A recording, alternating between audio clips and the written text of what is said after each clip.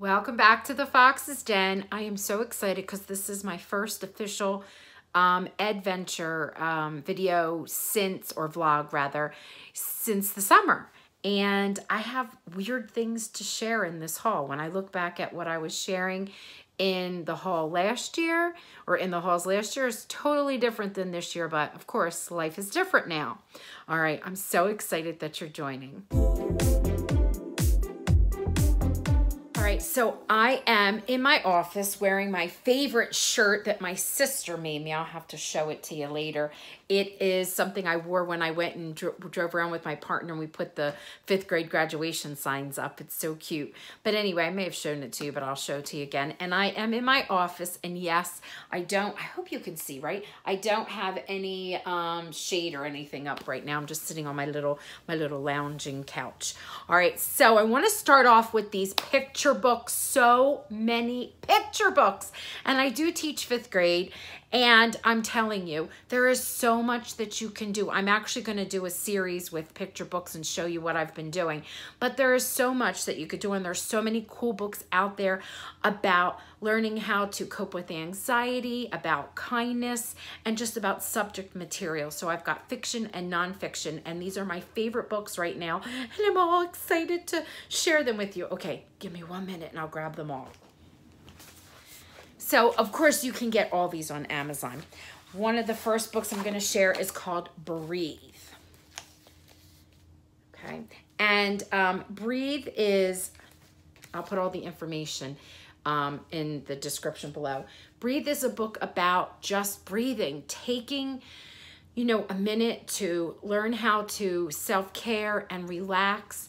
I was first turned on to this because this book was recommended by one of my favorite charities, which is to help children with airway disorders, and it's on the wish list. And I bought a whole bunch of them to send to them because they make these care packages for the parents that have little babies and children with these airway disorders, and they spend an awful lot of time in the hospital with them. So the Breathe has sort of like a double meaning for them, but also it helps you to just breathe and relax. I'm going to show you some of the pages. They're really nice.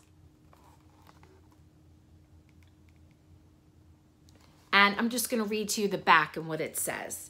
It says, "Mom, I can't sleep. Why not? I don't know. I'm nervous and I can't stop thinking. Sound familiar, right? Do you want me to teach you how to breathe? Breathe, but I already know how to breathe. But have you ever stopped to see how you do it? Where the air comes in and out, if it fills more of your belly or your chest, if you are doing it slowly or quickly. And breathe is a conversation between a boy and his mother at bedtime, but this conversation can happen at any time in any place.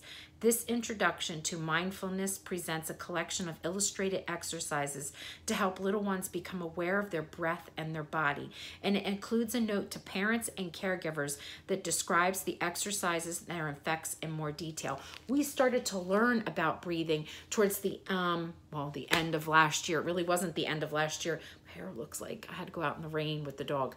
Anyway, it was like in February-ish, which was kind of like the end of before we had to go on remote learning. Anyway, the book is amazing, and I'll show you those pictures that they were talking about. I mean, it's real. Look at this. You see that? It is a very cool book. Okay, so that's my first one in the haul. Oh my gosh, I have so many. All right, now we come up to this. Oh, we read the novel Behind Rebel Lines. It's one of our core novels. It's the last one. We usually do one per marking period. It's the last marking period.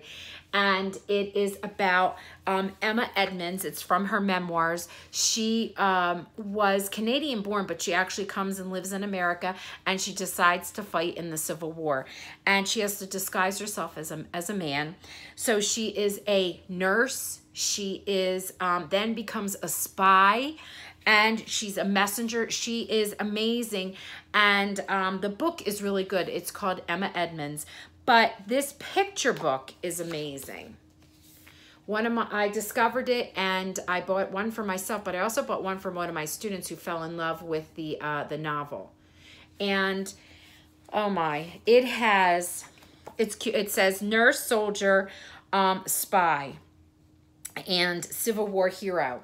And it is a true story. And it starts off with how she cuts her beautiful long hair and dresses up to become a Union soldier. And her adventures as a, you know, healing people, but also her adventures as a spy. Cuff is one of our favorites right here as Cuff. And it brings up a lot of information that you could share with the kids. It's a great, great picture book. It's really great. And you could do it with the novel itself too, Behind Rebel Lines. Okay, love this. Okay, another book that I love, because I have this whole rainbow theme thing going on, is by Don Freeman. And I love Don Freeman. My ultimate book from when I was a little girl is Corduroy, and he writes a book about a rainbow of my own. And what I love about this story is that it shows, you know, the rainbow comes after the big storm. So with every challenge, things might look terrible, something terrible could happen, but there's a beauty that comes out of it and an inner strength. And that's what this book is about. Now, if you're reading it to little ones, they might not get that concept, but I love picture books for older children, and they will get that concept. And this book is great for figurative language. Let's see if I could, I don't want to really read it because I didn't ask for permission, but I'll read tiny little pieces. Let's see. I put on my raincoat and hat and ran outdoors. Fast as the wind I ran. So right there is figurative language. And there's so much you could do with science. I definitely will be doing a companion video that goes with this story, figurative language and science, and how it all relates with, you know, ELA and science. Love, love this book. This is a nonfiction book. This was in one of our, when we used to have a different reading program, and we used to have like a, that's not basil reader, I mean, that's an old word, but sort of like a literacy book, and it was in there, but my students love this book. I love it. It's lyrical. It is informational. However, it begins and ends with a story. So you could even use this with in writing, how a story starts the same and ends the same, but it's like that lyrical writing. This book is filled with gorgeous language, beautiful pictures. I'm going to show you some. It's called The Everglades. And then this also is great to use. I do biomes in science, and this is one of the best books ever. But there's so much in here, the vocabulary, the things. Again, I will be doing a companion video about this. But it starts off with this picture, which I love, okay? And it says, the storyteller pulled the children under arching trees into a sunny water glade. He sat down and leaned toward them. I'm going to tell you a story, he said. It is not a story about a person or a mythical creature. It is not even a story about an animal. Okay. The children looked at each other and waited. It's a story about a river. And then, when you get to the end of the story, it's kind of the same way here. And then he says, 5 children and a storyteller pulled into the Everglades. Eventually, the children grew up and ran the earth. And I'm not going to read any more than that. And sandwiched in between is all the beauty and the history of, like, this is the sawgrass. And each picture here has a beautiful picture of an animal or an insect that's found in, or a plant that is found in the Everglades. And the language is just gorgeous. A multitude of panthers, raccoons, deer, and otter came to the river, and they made their homes on the beautiful islands. A plenitude of orchids bloomed and turned the island trees into colorful cathedral windows. And then we talk about what a cathedral window is, and I show them, and they're like, oh my goodness. And they imagine all those orchids and how it looks like that. Listen to this vocabulary word. A plethora of lizards and anoles clambered over the orchids, and 2,000 kinds of plants, including palms, vines, bushes, grasses, and trees. So the language is just beautiful. Okay, it's a must. All right, next, this is new to me. I'm not just a scribble. And what I love about it is that, you know, the not part is in there. And even though, I mean, there's a lot going on about being inclusive and including people and valuing what a human life is, regardless of your race or sex or your age, your heritage, just to value and to consider all of us equal. And even though it doesn't really come right out and say this, which is good for maybe the younger kids, the older children, you can analyze this and you could do a whole big lesson on this. And it says, this is a story about Scribble, whose lines would cross and wiggle. Tiny loops would start him small. Bigger swirls would make him tall. Okay?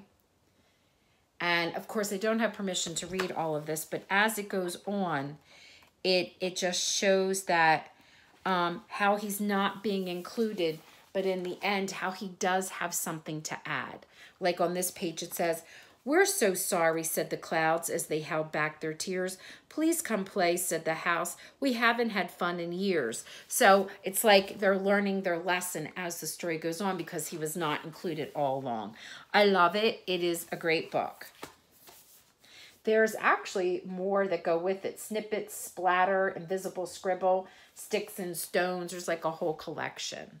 I forget where I got this. I think I actually picked this up. I don't think I ordered on Amazon. I may have gotten this at Target. Okay. Next is another rainbow book because I'm doing a rainbow theme. And it says, "Black is a rainbow color." And there is so much you can do with this besides it being a current, you know, topic of being inclusive and in considering everything beautiful. It could also have to do with art. But look how the inside is black. I love it. And I'm just going to read just a few pages. Okay. Red is a rainbow color. Green sits next to blue. Yellow, orange, violet, indigo. They are rainbow colors too. But my color is black. And there's no black in rainbows. And look how beautiful this artwork is. And look at the beautiful little girl sitting there. Look at that. Isn't that gorgeous? And I'll just read one more little piece. Black is a crayon tangled in a box. Black is a feather on white winter snow. Black is the dirt where sunflowers grow. My color is black. And then it goes on. And it teaches a lesson about how black is part of the rainbow and why. And when you get to the very end, look at the beauty and the artwork of that. It says, "So you see, there is no black in rainbows, no black in green or blue, but in my box of crayons, black is a rainbow too." And there's like a whole lesson that goes along with it. And what's really neat is at the end, it says black is a rainbow color playlist.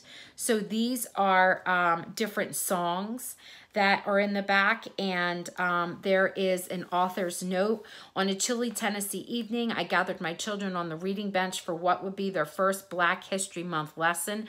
The music I'd carefully selected was playing in the background. Age-appropriate picture books were on hand. Mental notes were sharp and inspired, and I was ready. But before I could get a good start, my daughter looked at me with an air of preschool superiority and said, 'But Mama, we're not black, we're brown.'" And then she goes on to tell the rest of the story. And there's that beautiful list of music. So there's a whole magnitude of teaching lesson in here. I love it when music's involved and you could play it in the background for the kids. And there's more information in the back. This is a fabulous book. It is, I'm telling you, it is a must. And you know what I loved? Her last name is Joy. Angela Joy, or that's what she's going by as her pen name. So it is a book that I strongly suggest you get. All right, I need a drink. Isn't this pretty? It was given to me as a gift. All right, up next. Teach Your Dragon About Diversity. And there's a whole slew of these. And this book is adorable. And I love it because the dragon is sweet. And we're dragons. We are. That's our mascot. Hello, my name is Drew, and just wait till you hear this. I have a dragon for a pet, and you don't want to miss the chance to hear a story of my dragon, Diggery-Doo, and the lesson that he learned that we want to share with you. And of course, I'm not going to read the whole thing because I don't have permission, but it is about diversity, and it is in a fun way, and it is great for younger children, but it is always also great for older children because you can always look for, if in this case, not figurative language, but for, you know, bigger meanings. And it is really, really cute. Look, one of the pages says, Amber's hair is long and blonde, while Anne is shiny black. Carla's curly hair of brown tumbles down her back. Some have hair of pumpkin orange like Patty, Sue, and Paul. I have no hair at all. Diggory rubbed his head and said, I have no hair at all. Neither do I. Okay, so it's just adorable, and it's about diversity and how things are different, but in a fun and cute way. Love this book, and it's a series too. All right, and then, oh my gosh, this is beautiful. So I always try to, I have a wall, and I'll show you right after this. I'm going to pause, and I'm going to show you right now.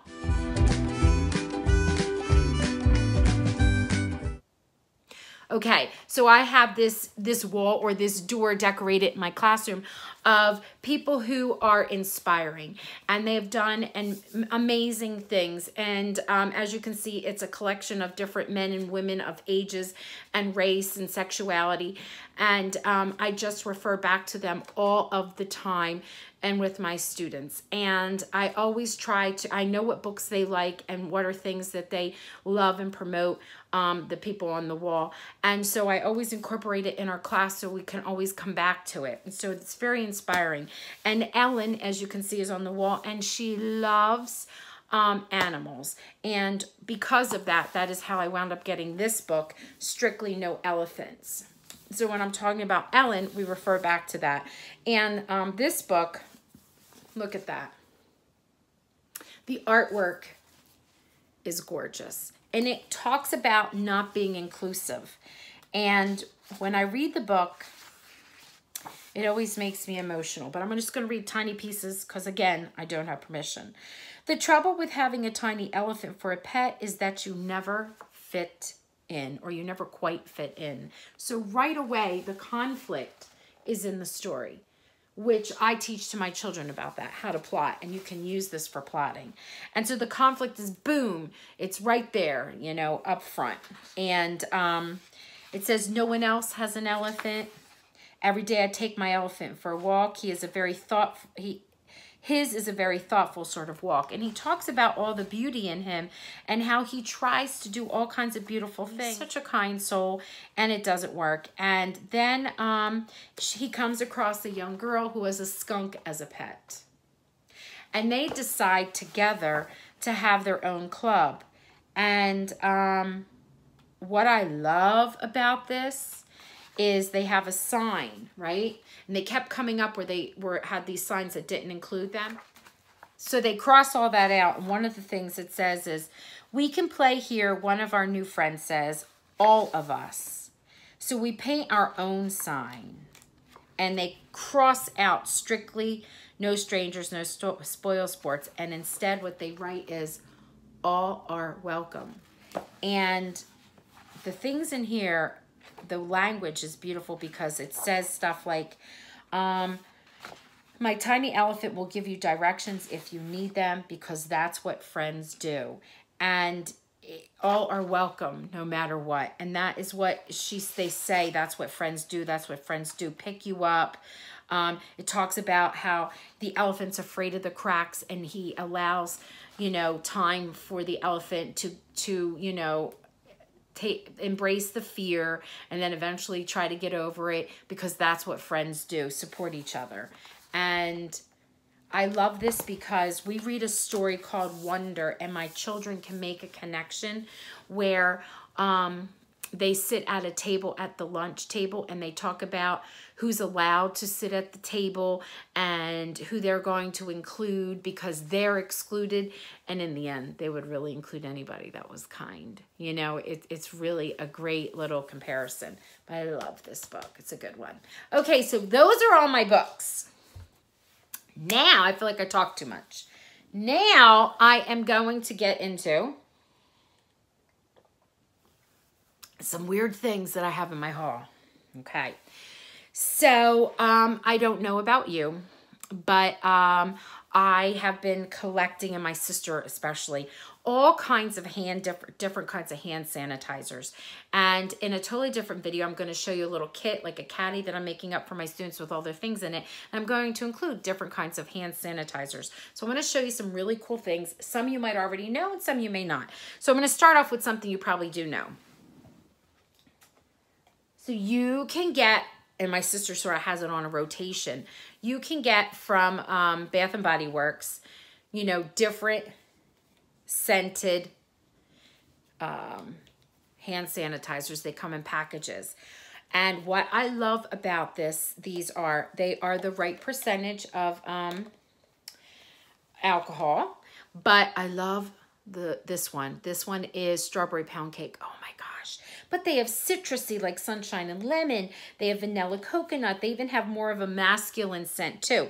But if you are too sensitive with smells, then I suggest you don't use that. I've got something else. Now, this company I really like. Let me grab it. Okay. So this company here is called Bello. And they make it in a gel, a tall gel. And when you rub it on your hands, it is not sticky, which I love. But they make a great spray. I love spray hand sanitizer. Why? Because, you know, you could spray your hands and they don't smell at all. But here's why I love it. So I have a lot of, and I'm going to put this in my haul, I have a lot of washable face masks. And so when you're out and about with this face mask and you have to have it on like me for hours now as a teacher, what you should do is, because you don't have time to wash it, you know, it's the outside that you want to protect. You can take your hand sanitizer, and not when it's on your face, spray the outside. And then you could put it on or let it hang up and air out until you have to put it on. So I love the hand spray sanitizer, and I have a ton of that. So this one is Bello, and it lasts. Again, the wet one is good too. And another one that I love is this one. It is hand sanitizer, and it is by Pink, which is Victoria's Secret. And they make this cozy little rubbery, easy to wash thing you put in. You slip it in here. It has a little handle. You can clip it anywhere, and I love this. This is great. So I have tons of this. All right, so what else do I have? You can also get a spray hand sanitizer with a scent by Bath & Body Works. This one is Citrus Sunshine, and I do like this. They have all kinds of scents. This works too. But again, if you don't like the scented, there are these other options. And you want to do that little spray trick I was teaching you about. Okay, the other thing that I have, which comes from really good stuff, and I have tons of these. My sister bought these for me during Teacher Appreciation Week, and I stockpiled them. And she spoils me. She does all kinds of shopping for me, and I don't even know it. And then she's like, here, take this home. Okay, I'm fighting to get this out. I'm sorry. Okay, so these are little wet wipes, and they have 10 in them. And these are great because they're lightweight. They can fit in a little caddy for the kids. You can put them in your purse. So I bought a whole bunch of these. Again, I will link all of this in the description below. So I've got tons and tons of these. And I have one more thing I want to show you with hand sanitizers. Okay. So, actually two more things. Clorox makes these. These are great to keep in your car. Of course, you can't give these to the kids, but these are great to keep in your car, your purse, take them with you. And then they're going to be great to use in the classroom too. And then I always keep these around anyway. And then they have a thinner version that you could put in your purse. I always have these, but you really need them now. So you want to wipe off your hands, and then you want to use your hand sanitizer. I have to tell you that you have to be careful. It's best to wash your hands with soap and water, as most of you know, but when you use too much hand sanitizer, then you become like a germ magnet. So these things are good to use in between before you can wash your hands. And you know, I have a sink in my classroom, and I have always beautiful smelling soap, and my students love it. And there's all these great smells out right now at Bath & Body Works, so you should get that if you can. All right, so that's all my hand sanitizer haul stuff and wipes and all of that. And I've been collecting and collecting. And don't forget about that spray trick I was showing you. Okay, so now I'm going to show you all the different masks. Now, I will link it below too, all the different kinds. We've got masks from all over. So give me 1 minute.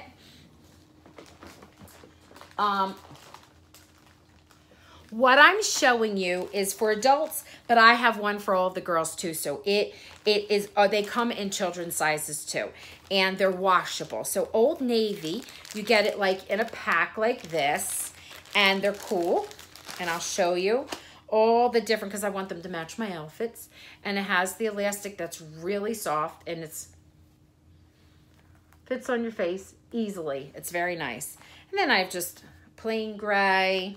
I have camo, and then the dark green camo. These are great for boys and girls, and leopard. Okay, all right. Then, and they're washable, and these are Old Navy, and I like them. They're more squarish.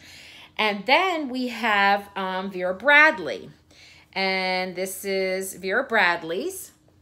Okay, all fancy dancy.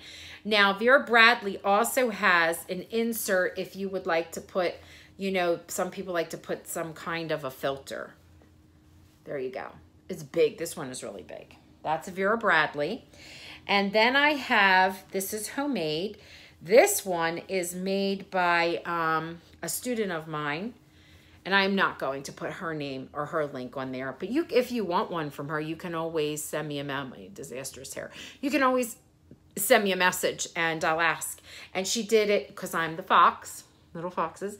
And then on the back matches my classroom. But this is what I wanted to show you about hers. Hers is my favorite because even though the elastic is soft and it lays on my ear, it must lay on a nerve, and it actually feels achy and it hurts after a while. But hers is made with leggings. This material comes from leggings, and I've washed this a million times, and it holds up nicely, and I love it because it's so soft on my ear. All right, then we have Sewluvd, which is our Deborah. She's from the Fox's Den, and she's amazing, and she's been making these, and she donated a ton. And this one she did patriotic for us, and her bands look like this. But I have leopard from her, princesses. I will put her link below. Amazing, okay? And she also is the one that lets you put the filter inside. Okay, this one has sparkles. She's making me lacy ones right now. Ones, not a word, lacy. Lacy example. Okay, now I have to tell you, I love this. This is by Steve Madden. It fits so nicely, and it has a little wire in it to go over your nose, and there's all kinds, and you can adjust here how tight or loose you want it, and you can also put a filter. You probably can't see that from far away, a filter in it. So you can adjust, I know, and you can put a filter in, and these are by Steve Madden. Oh, love, this is okay, so there's my haul, okay? So we've been getting them from everywhere. All right, something else I want to show you that's really cute is this reading log I found. I bought it because it was on sale, and it's a great inspiration for me because I'm going to do something like this with the kids. Because I don't know about you, I'm from New Jersey, and we are only one of, what is it? There are 43 states that do not meet the CDC guidelines, but they're still opening. Like Arizona, they shouldn't be opening their schools because they don't meet the guidelines. In Florida, on all of them. New Jersey is one that is meeting it, and we are opening, but that's of now. In New York. But anyway, we're going to be on a hybrid schedule, and I'm trying to think of creative ways, you know, to hold kids accountable, but I want them to enjoy. And we've been doing a lot with the whole thing about doodling, and I'll do a video on that too. But this is cool because you make a list and it has places for notes. This is really nice. I love this.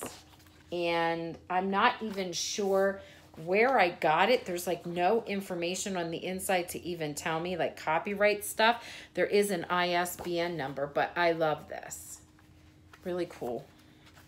So I'm going to create something for the kids with this. All right. Alrighty, now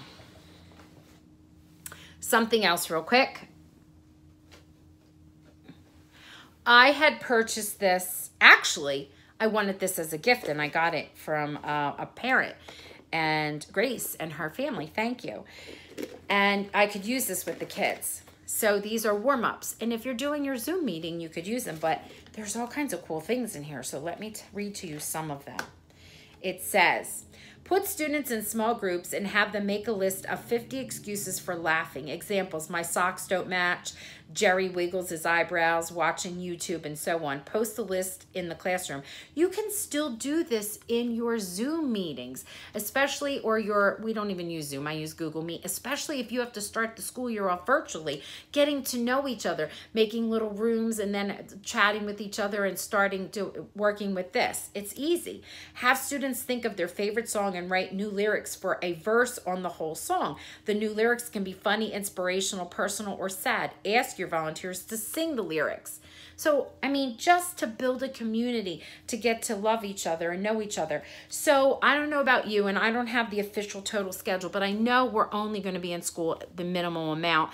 And when we're in school, I want to use that time when we're seeing each other, if it's like 1 day a week or 2 days a week, I want to use that time to build relationships, because it's hard to build a relationship through Google Meet, even though I love you, Google. So these I think will be cool. I'm going to somehow incorporate them in.